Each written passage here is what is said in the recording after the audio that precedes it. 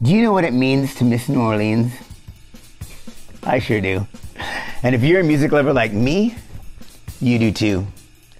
I cannot wait to get back to New Orleans to hear some of my favorite musicians, like the jazz band at Preservation Hall, or John Cleary, or the Rebirth Brass Band at the Maple Leaf. I love that place.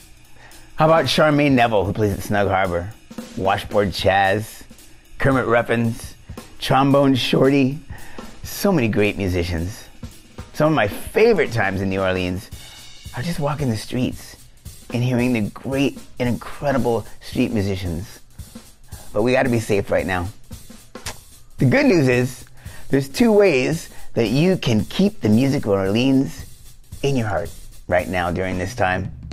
One, stay tuned to this station.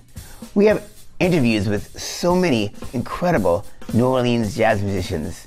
Second of all, you can go to any music platform and download their music. Keep a little bit of that New Orleans jazz in your heart.